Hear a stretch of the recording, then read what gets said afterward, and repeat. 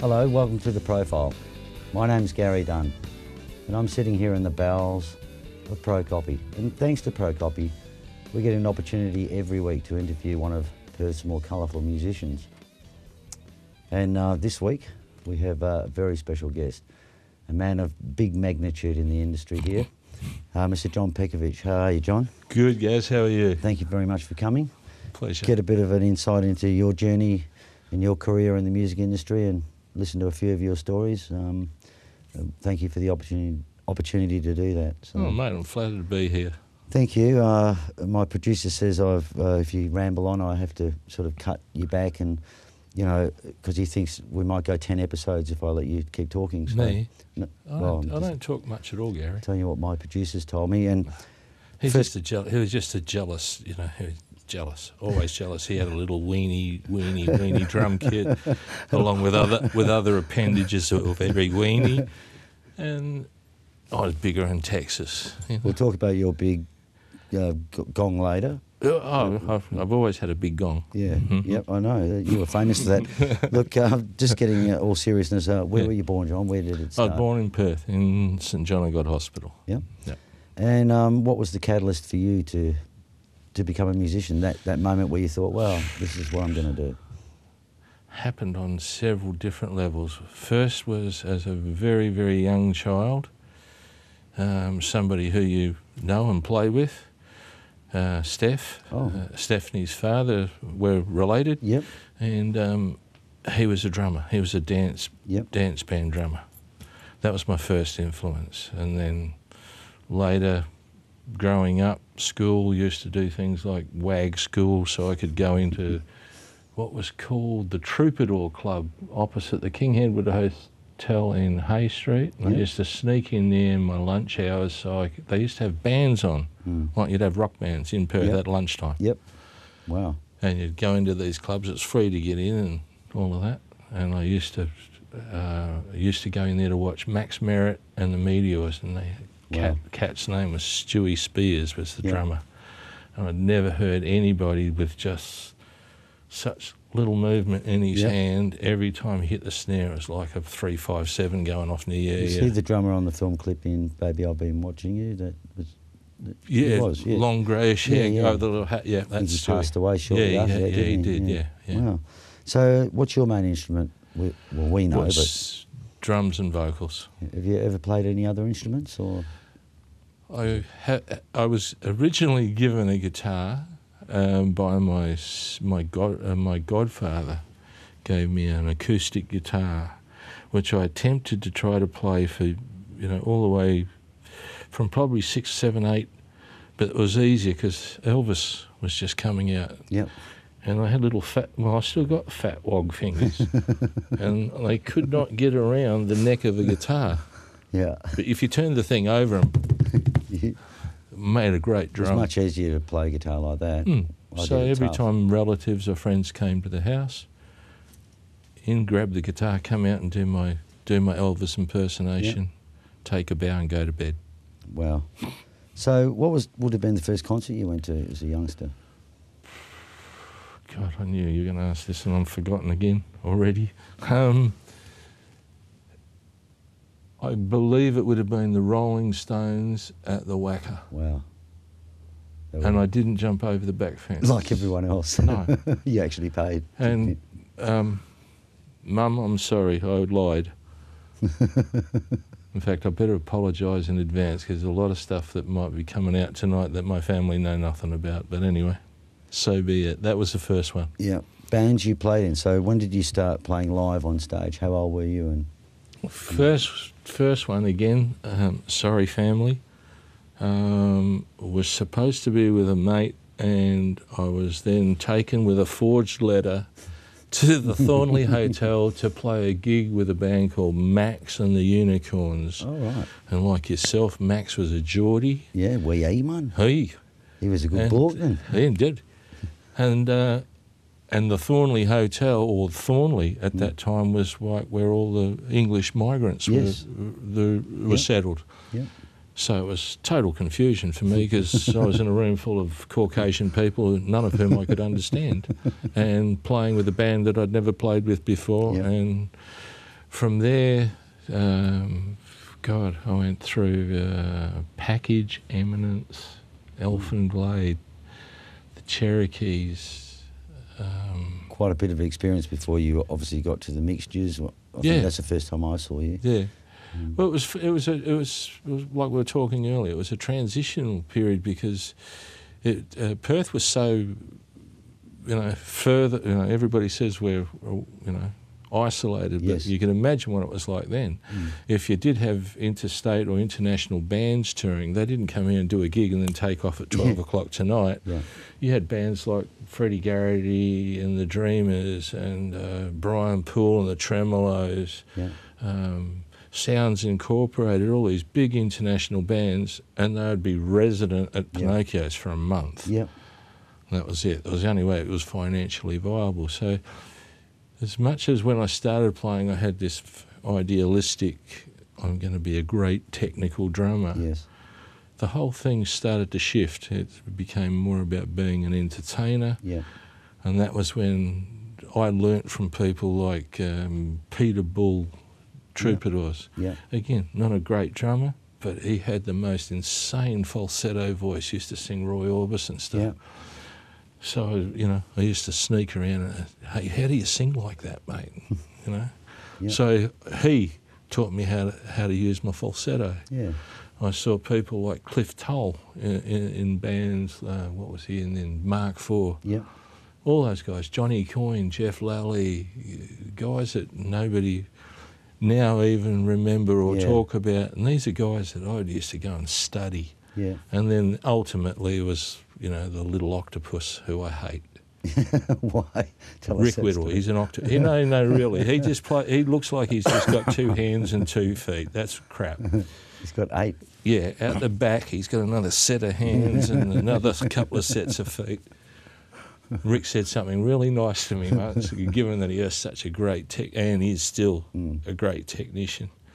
And he came to a gig I was doing one night at the Herdsman Hotel, and the great John Villani, rest his soul, was our front of house engineer. He used to make me go to the gig 3 hours before everybody else, and was just so pedantic about how my drums sounded. And looked up one night, and there was Rick Whittle there, and I'm going, God, the best drummer in town's come to see my gig. No, you had 3 hours of oh, yeah. I'll go, oh, g'day, Rick, how you going? And what's it like? And I'm expecting him to say, oh, you're playing really good, mate. And he goes, Jesus, your drum sounds great.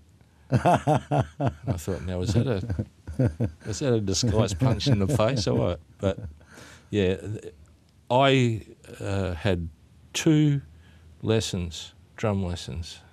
One was with Nutty Cook, Ashley Cook's father. Yes. And the other one was with the late, great, and miss him dearly, Jack Vanderswan. Yeah. And I bought the mega kit from Jack. That was when I decided this was all, Was that when he was in Vox 80? Vox 80, downstairs. Yeah. And it was, I thought they were, helping me, but really what they were doing was generating sales. Yes, of course. In comes the Wog Kid. Oh, I'll sell him a double bass drum kit, and I'll sell him bigger, oversized drums, and I'll sell him this massive gong. You were always the bigger. You were always like a bit larger than life. So it was more about putting on a show, being an entertainer, because I realised my limitations very early. So I knew you felt you had to make up for that. I mean, mate, I make no bones about the fact that I never got one job in any band for being a great drummer. Yep. I probably got into a lot of bands because I could sing harmonies and I had a falsetto. Yep. We didn't see many drummers, really, that could sing like it. No. Well, it was my ticket. Yeah. Basically, it was my ticket, and I was just fortunate that I played in some bands like Statesman, which was a really full-on harmony band, 6-piece harmonies. Played with some great players.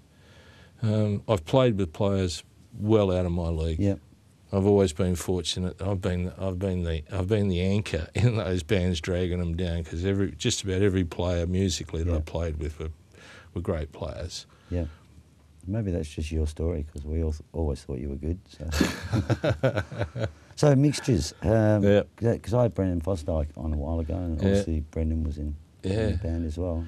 That was a funny one. On stage, I was playing with the Statesman. I was on stage at the Old Lion Hotel in Adelaide, pre-mobile phones, and a guy called Don O'Sullivan, who was managing the hotel, and he was in partnership with a Perth guy called Howie Sangster, the Sangster family that used to own Leadable Motors. Came up the side of the stage, and guy ran across the back of the stage and put a note on my floor tom. Ring this number, urgent. And it was Fozzie.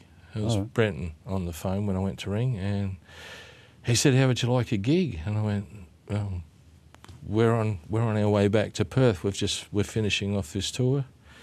He said, "Right." He said, "Pack it all up, chuck it on a plane, get your ass up here. You want to join the Mixtures?" Yeah. I just went, are you kidding? Yeah. Went, yeah, in my head, not realising I've got a band on the stage, and what's going to happen. So I was torn. I spoke to Jeff McCauley, the bass player, and he went, Go for it, get going. So your friends. And that was it. Yeah. And that was a huge freak out. Getting my first pay packet, which I thought this has got to be an advance or something along those lines. But I got the money I got paid for the first ever gig I did with the band was more than I'd earned in a month in any other band. Brendan told me the same story. Oh yeah. Well, he went out and bought an A9X hatchback Holden, and I went out and bought a Trans Am Pontiac with the big, the Smokey in the Bandit. The big car. Yeah, it matched the gong and the big kit. Everything. And everything else that's big about me. So Dennis Broad, was he Breakaway? He was Breakaway. We, the two bands amalgamated out of just quite quietly by accident. Chris Spooner, God rest his soul, bass player, insanely good dude, with the Mixtures. He was a tripod fisherman. See, if you drive along the coast here sometimes around Triggs and stuff, you'll see guys sitting on these aluminium tripods. And they look like they're floating on the water, but they've actually been there for like 6 hours when there was no tide. So as the tides go in and out, they fish. Yeah. God knows why Chris did it, but one night we'd finished at Pinocchio's about 3 o'clock in the morning, and he couldn't wait to get the hell out of there. He had this tripod on top of his... He had an L34 Tirana. Well, you always carried your tripod around with you, didn't you? I did, yeah. And unfortunately, God took him that night. Wow. He disappeared, and he was missing for about 2.5 weeks.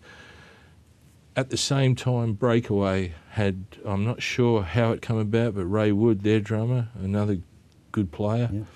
I think Ray was going overseas or something like that, and I think Joe Cosey was going to move on and going to manage all clubs or something. Sorry if I don't get it completely right. My producer's going like this, but is he? We don't worry about it. Where is he? Can I throw something at him? Well, I wouldn't mind. I'm prone to throw things. Get me a drumstick, I can hit him from 30 metres. So it was a convenience thing. We had, the Mixtures had so much work here, and touring and stuff all still lined up, and suddenly we didn't have a bass player. Yeah. And then we, I don't know how it came about actually, but Joe Cosey I think had something to do with it. And Paul Reynolds, who was the bass player with Breakaway, joined us, and then we went into major rehearsals at Joe's house actually. And the lineup was Pete Williams, myself, Brenton Fosdyke, Paul Reynolds, great player if I haven't already said it, and Pastor Robert Scott on keyboards. Mr. Scott. Mr. Scott, Father Scott. At Cosmic, yeah. And so then you got Sweethearts, that turned into the band that was pretty successful around the pubs was also the Invaders. Yep. Invaders was another. That's kind of where I went from that was the end of all the bullshit. Yeah. Excuse the expression. No, it's okay. That was when We've had Des Jose on here saying worse words than that, mate. Oh, Des. Okay. Well, that's where I learnt bullshit from. Yeah, that's suddenly I went. This is nuts. You know, I don't have to do and wear the satin suit anymore. We're writing our own tunes. We're playing, a cross of Thin Lizzy meets Jethro Tull meets Bad Company meets everything incredibly ugly, and it was put your jeans and your blue singlet on and, drink as much as you possibly can and smoke as much as you possibly can. But again, got to play with some really good players. Robbie Pisano, Jamie Page. Yeah, fantastic. She was in the band. Stevie Yard and John Worrell, who was originally with Fatty Lumpkin and other great bands in Perth.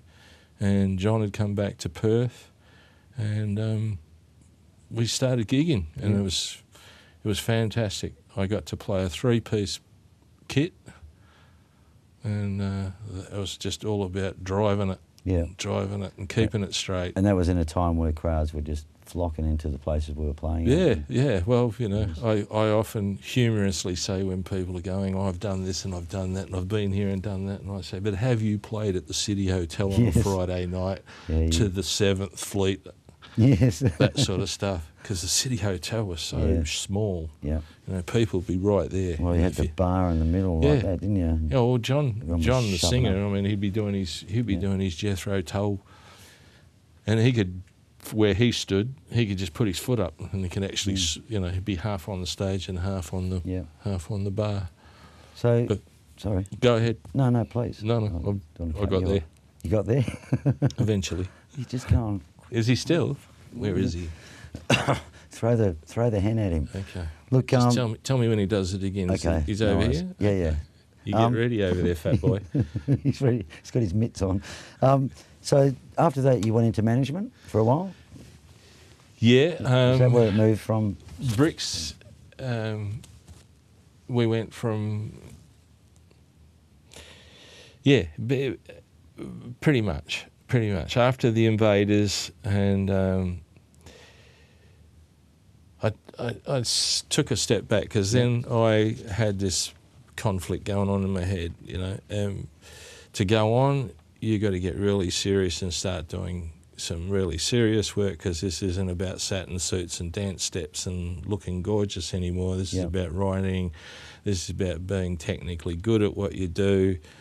I wasn't in a good space, really. There was lots of stuff going on, too much drinking, too much of everything, too much indulgence. And I stepped back, and again, forgive me for not being able to remember everything, but Peter Dean from the Jets contacted me and said, you should have a look at this guy. There's this band I've given him a gig to. And he said, go and have a look. I went to the Windsor Hotel, when the old Windsor Hotel had a beer garden before they built that stupid barn that's now totally dysfunctional. And I was in the car park going to walk in, and the band were playing, the DJ or whoever were playing break music, and it was Drop the Pilot. Yep. I thought, oh God, coming out of the Invaders, and it was all hair, and and I'm listening to Puppy Pop, I thought, oh no. Is that what this band is? I don't know. Anyway, walked in, and it was the band that was playing, and the guy that was singing, Tyrone Coates. 1 minute he sounded like Joan Armour Trading, the next minute he sounded like Bon Jovi, this guy had potential. Yeah. I thought this guy's got something, but he was a porker. Yeah, he was a real porker, and I hope he forgives me if he ever hears this. But I got up his nose about if you're going to be good, you got to work hard. You're not working hard enough. But that's how it all started anyway. Yeah, well, and they became I don't know what they were called right at that particular moment, but they were soon to become Flash Harry. Flash Harry, that's right. Yeah. And we spent some great years together, those guys, and Lady. I believe Tyrone said that if it wasn't for you, he probably wouldn't be in the industry today because he learnt all his discipline from you. Oh, wow. And for my life, me can't imagine musicians being disciplined at that age, because we certainly weren't. We just running amok. He was serious. Yeah. I could see it. I could see it in him. I could see how, and the two really good players at that stage in that band was Graham Green, guitar player, and Tyrone. They really had something. They just had that X factor, excuse the expression again. Yeah. Graham at the time was, he reminded me a bit of me. He had all the bullshit going on and the dance steps and the high kicks and everything else, but couldn't keep his guitar in tune for more than 2 songs because he was just hammering the crap out of this thing. And both of those guys, in fact, the whole band, but in particular, it started with Tyrone. I told him, you know, mate, your vocal is going off at the end of the night. It's because you lose it. You've got no stamina anymore. Yes. You know, you're not breathing properly. You've got to go and get yourself fit. He went away, and I think in the space of maybe, again, I can be corrected, but I think it was something as short as maybe a couple of years, he became a black belt. Yeah, that's right. He went into martial arts. Eventually went on after Flash, and all of us parted our ways and went on into bands like the Bombers with the Brewster Brothers and Al Lancaster from Status Quo. But his all this training led him on to going to the States, and he had dojos all over Texas, and then he was with a company that transferred him to London. And it's just recently, again, he's decided after all these years and probably too many aching joints to give up being the sensei, and he's gone back into music, which is great. I'm going to get in trouble for saying this, but reunion at the Charles Hotel, Flash Harry a while ago. I mention the Charles Hotel nearly every show because everyone's playing there again, so I love it. I used to manage that place as one of my jobs, and until one of my closest friends walked in and stuck a gun in my face. Had a little bit of a. Can you tell us a little bit about that story, please? You're real. I can remember it as the long weekend. It was the same weekend that Jeff Fennick won his world title. And the hotel was only one of 3 hotels in Perth that had Sky Channel. Yep. Forerunner to all cable TV, and we had Fennick on the TV, and because we got it installed and stuff, there was also the footy on, so suddenly this long weekend became like monster weekend. And I was on the Monday night. We'd also had one of Dez's shows in there. You had the Nook and Busters, and I don't know what they called the one at the Charles, but that was an all-day thing on the Monday of the long weekend. And I'm sitting in the office after they'd finished, and I'm counting up the money. And piles of cash. Yeah, it'd been a good weekend. It'd been a good weekend, and Louis, my head security guard, he goes, "Oh, you're right, boss." I said, "Yeah, I'm just about to chuck the money in the safe and lock up." And I said, "Louis, you take off." Off he went. I heard the door shut, thinking that was him leaving, but he had actually left a different way. The door shutting was one of the previous managers who'd been sacked, who, ironically enough, was a fan of the Invaders. He used to follow the Invaders around. And so you knew who it was? I didn't at the time. No, I actually got arrested that night. I had a rhythmic heart attack and hit the floor and what, just from the fear of... Oh, yeah, yeah. I mean... Wow. There's something about the hammer of even a replica going back, and you're looking down that. It's the only thing that opens is not your mouth. Everything else opens up. Yeah. And I just remember sort of feeling my head roll back. The next thing I remember going face down on the floor and actually looking at the guys who was burst in with his black balaclava on. Yeah. I had my face down on his shoes, and then I just heard him rifling the safe. Got away with the money. Did they catch him? Yeah, yeah. Well, as I said, there was no point of break, so the detectives just marched into the hospital and went, "Here, have a bracelet. We're just going to attach it to your bed here, and we'll be back to talk to you." And I'm sort of looking at them, going, "You what?" You know. And I found out the next day that I was the major suspect, and that I'd pulled an inside job and I'd faked, you know. And I just remember the doctor and one of the detectives, the doctor getting really miffed with this guy, going, "Hey, dude, you don't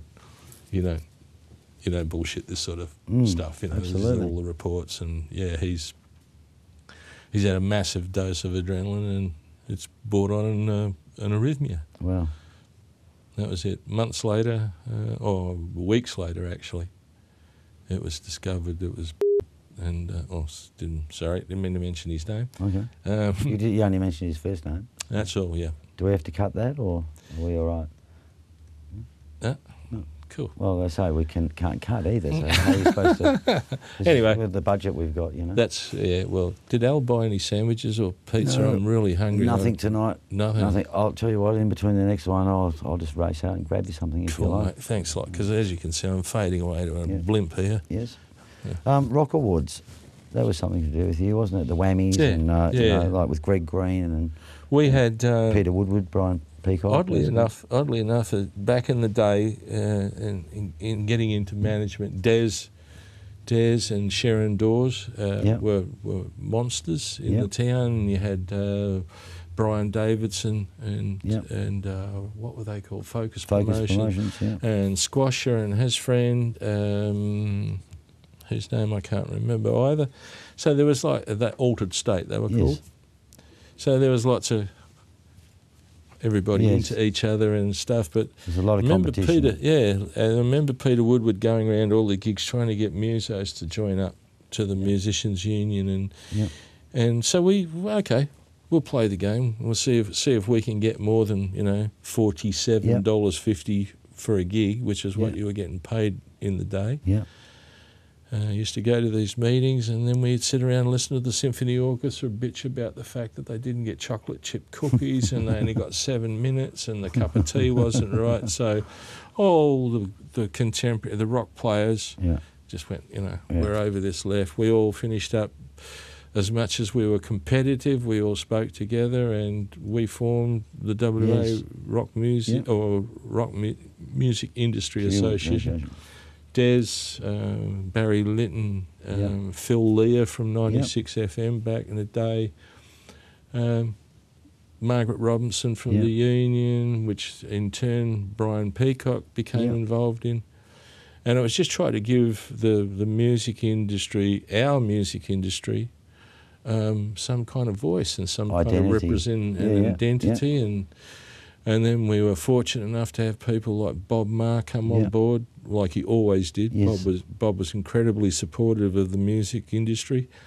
And we finished up going like, let's go Hollywood. And we put on, the Rock Music Awards. And then we looked at introducing a Rock and Roll Hall of Fame. And this is like when we first started talking. Yeah. None of those people. Those guys that opened the doors for us, that knocked all the fences over, that created what we walked into and enjoyed, none of them had been acclaimed. Yeah, that's right. Not acclaimed, but not even acknowledged. Yes. And I mean, I just had this thought of, look, just put a chart up on the wall and name every guy that that played. Because some of them, were just truly great players. And amongst that, there were great entertainers, but again, as I said, there was the difference between the entertaining bands and the guys who were serious. You used to go up to the Latin Quarter and you'd see Sweet Velvet with Jenny Rand and young, what's the boy's name? He's just recording, and his father, Nelson, Mike Nelson. Those guys, they were extraordinary players, and you'd go to these jazz clubs in Perth, and you'd see cats like Keith Van Gazel, who probably some of you guys don't know. I know him. But they were just, I mean, this is Berkeley dude, you know, Yes, like that's right. he's serious, good players. And you could go to these pockets all over Perth at different times, and that's how I got to learn. You got to see these sensationally good players amongst some really good entertainers, but they deserve to be recognised, and it just wasn't happening. Nothing happened, and it was just all about, not that I, you know, hold anything against them, but it was just all about the symphony orchestra. Yeah, that's Look after the symphony orchestra. They were the only musos. All the rest of us were, you know, we weren't musos. We couldn't read charts, so you weren't musos. Yeah, you know. You're an entertainer. Yeah, exactly. Get that one up. So let's move sideways a little bit. If you were stranded on a desert island, what would be the album? You could think maybe a week I'm going to be stranded for the next year or so. What would the album, your favourite, that you would take? Something you could not stop listening to? That would be, without hesitation, that'd be the best of Terror Power. Wow, cool. First person. Or maybe the best of Toto. You can't have two. No, okay, Terror Power. Okay. And so who were you listening to here in your car on the way here? I was listening to a band I had the great privilege of managing, the world-famous Oralettes, who were your predecessors at Gobbles. Gobbles, that's right. Mr. Jim Rossiter. And Jim Rossiter, in fact. Have you seen Jim lately? Or? I spoke to Jim only probably 4 or 5 days ago. How's he going? Yeah, he's good. You know, he's like all of us, he's getting old. Yep. But he's still got the quick wit. Yep. And but yeah, that's what I was listening to. Cool. What a travesty that band never became something huge. Brilliant band, Alan Pethers and even the album is still valid. Yeah, yeah. So best Perth band you saw live? That's a hard one. Yep. It would be best band would probably be Perfect Strangers. Wow, cool, great band. And Manteca. Wow, great band as well. Well, orchestra, but the old Melbourne. Remember? I don't know what it was called then. Mate, I used to bribe the lady on the door because I wanted to be the first guy in there, because all these other fuddy-duddies were going in there, you know, and I wanted to be up the front. I wanted to be right in front. I wanted to be able to see. The drummer in that band was Glenn Walsh. That's right. Great drummer, great vocalist. Yeah. So I just wanted to be as close as I could to him. So I used to turn up early, and then while she was setting up, I'd give her $10. You know, that's my $5 for coming in, and $5 if when you open the door, you let me in first. But that's Uwe and Al Life, and geez, you know, look at that band. What? Serious heavyweights in that band. Serious heavyweights. Yeah. And so, your favourite TV show growing up? What would that have been? I'm probably going to say the same as everybody in my genre, and I'd say F Troop. Well, I get F Troop's 8 out of 10, I think. Do you really? Yeah. It's either that or I'd have to ashamedly admit to Gilligan's Island or something, just because I wanted to have a look at, what was her name? The actress who was... Ginger. Ginger. Had the hots for Ginger, big time. It's more like, for me, it was more like Wilbur. Hey, Wilbur. So, do you collect anything, John? I don't actually collect, but what I've kept is, since playing and now in my business, I'm fortunate enough to work with major international tours. Yeah. Recently realised that I had about 5,500 ID laminates and T-shirts, and because you just don't wear them, you know, go home, somebody gives you a free batch of merch. So I know that you've been with all of them, every international act that's come in Perth probably in the last 20 years. Yeah. So what would be the funniest story you could tell me, or you're allowed to tell me on air, from those times? Is there something that sticks out of your mind there? Look, lots. do, but the reason they do is because they're all on the left side of centre. No worries. That's cool. You don't have to answer that question. Yeah, no. Given I might bump into at least one of these people, I won't tell us. No. There's one for the record. Pecco didn't tell a story. Yeah. I'm not going to tell. This is a new question, first time on our show. Well, who would you nominate for us to interview? Oh, really? Really, I really love if you would go and speak or get Peter Anderson, lead. He is the lead man with the Troubadours. Yep, I know. And the Troubadours nurtured me. Yep. Or tolerated me, probably. They used to rehearse a couple of blocks from where I lived, and I used to hang with them. But Peter he was the consummate, as I saw it in the day, he was the consummate vocalist, professional, always looked $1 million on and off stage, always, he fitted ticked every box for me, played the sax, he could dance, he could sing, he could play drums, great entertainer, great front man, and I'd like to, some of the older guys. I'm sure there's going to be plenty of time to acknowledge and speak to the younger dudes. Yeah.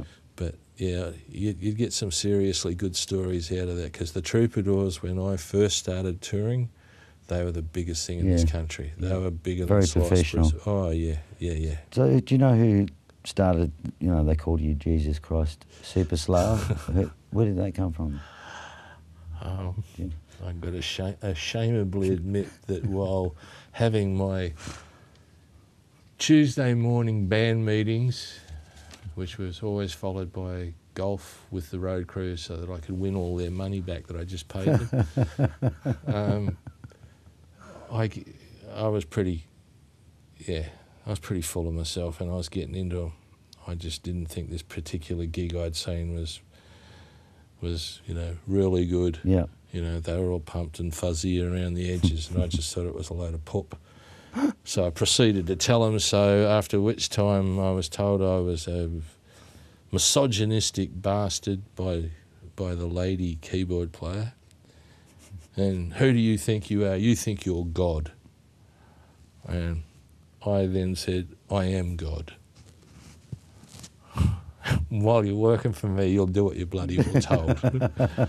That then just, I think Ian Cameron was probably responsible for it, and Ian had been our manager in the Invaders and our lighting guy. Yeah. Ian. Yeah. And he's in London. He went to London, didn't he? Yeah. No, he's now living in Mount Tambourine in Queensland. Okay. Spoke to him last week as well. And we turned up at a big birthday gig for Flash at the Generator at the Morley Park, and in his creativity he'd got all these LEDs and stuck them on a board, and the board was over the entrance to the backstage area, and it said, Pecco is God. Okay. So it wasn't Jesus Christ Super Slav. So then, because we had played golf with the boys, and then that became a bit of a, have a dig at me, because I thought, well, that's pretty offensive, got down genuflected and crossed myself. And they turned up at my birthday party, on my birthday, with a gown that you'd have a boxer would go into a boxing ring with, and across the back it had Super Slav. Okay. So that afternoon, after the meeting... Jesus Christ, Super Slav. Exactly. And of course I didn't go there. No. I went to tee up, and as everybody had teed up, and there were balls going left, right and centre and stuff like that. So as I dressed the ball and stood back, I started humming and going, Super Slav. And it just... that's how it started. Just all joke. Have any unfulfilled ambitions, John?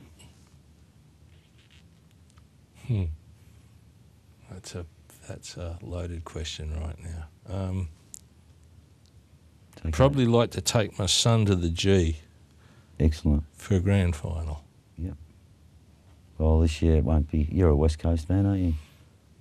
Yeah, Won't be West Coast, I don't think. yeah. Well, there's no Jakoviches or Somiches anymore. Yeah. There's no good Slavs in that team anymore. So they're doomed to fail. So I'm just into good football right now. Yeah. Whoever plays it, I just really enjoy watching the game. And, Yeah, cool. But not a big well, I wouldn't say I'm a devoted Eagles fan by any stretch of the imagination. Another question that I've got to ask you, because just one of the questions we have every week is, what would you put on your gravestone?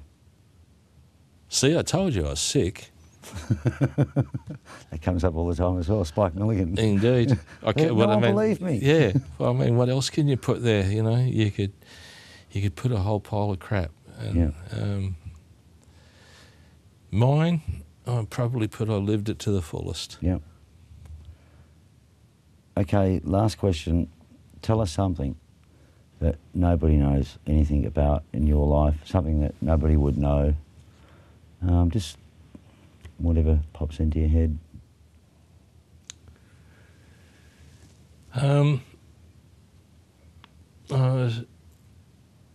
wanted to become a priest.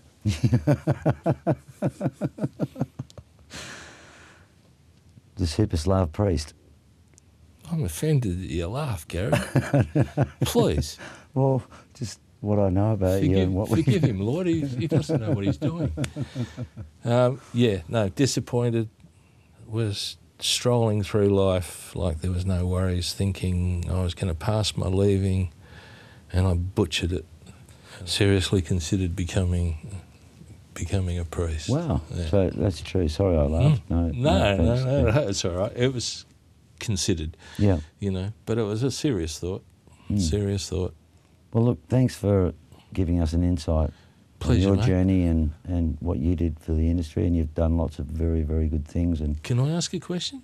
if you want to ask me a question, go for it, John. How's your football team? My football team won the championship this year. So we're back in the Premier League. You get to play with us again? Yes, yeah. You're Hammers. West Ham, Hammers, that's mate. right. You're always Hammers. Same as Jamie and Yep. Hammers and Kim Musa and all those Aaron guys. Woolley. Yeah. Lots of them. Well- We're the loser supporters. You can bet me a bottle of scotch on that if you like, and Mate, I don't I drink mind. Glenfiddich. As long, I like Geordies. Yeah, I know you I do. don't mind Newcastle. It's just Good on you. if Sunderland, that's a. Yeah, my mum was from Sunderland, but you knew my mum pretty well as well. But Ed, no. If Ed likes Sunderland, I'm back on Sunderland. Your mum was a cracker, mate. Yeah. She was a cracker. John, look, wonderful to have you in. Really appreciate you just coming and sharing your story with Pleasure, us. mate. Thank you Pleasure. very much. Really appreciate it. And please, viewers, don't forget to subscribe to our YouTube channel. And if you give us a thumbs up, we'll let you know what's coming up and when it's coming up. And Mr. John Petkovich, thank you very much. Pleasure, mate. See you later. Thank you.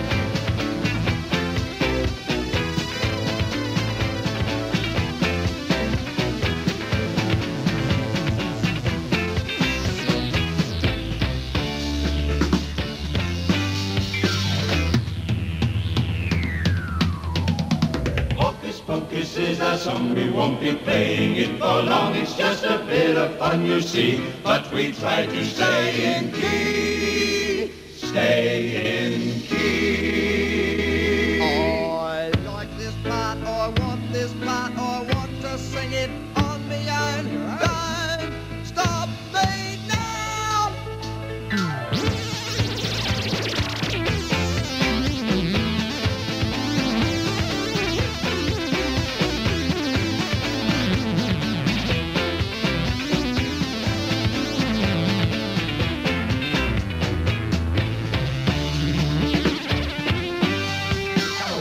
away with William Tell, stick a fork up his nose and run like hell. What a day when his britches fell for Tell and Switzerland. Shut your mouth, you naughty boy, you desecrated our whole song. We practiced it for days and days and still you got it wrong. You got it wrong.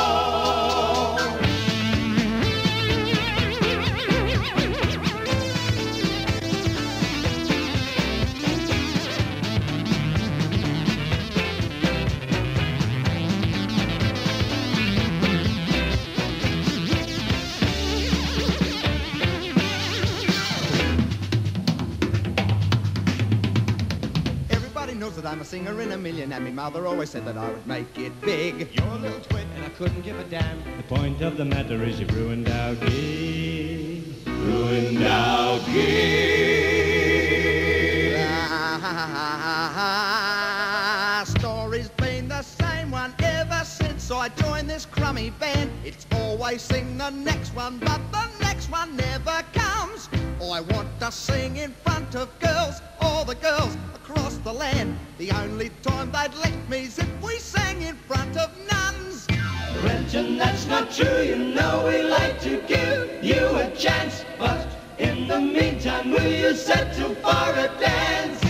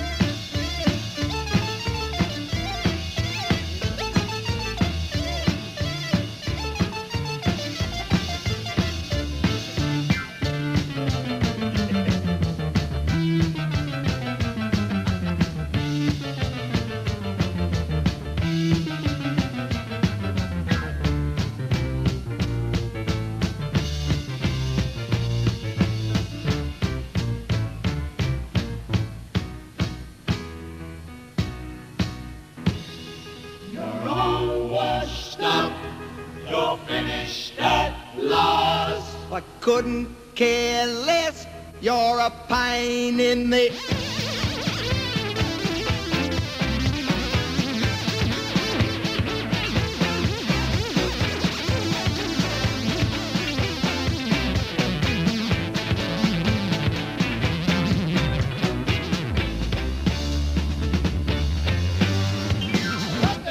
One, two, three, four.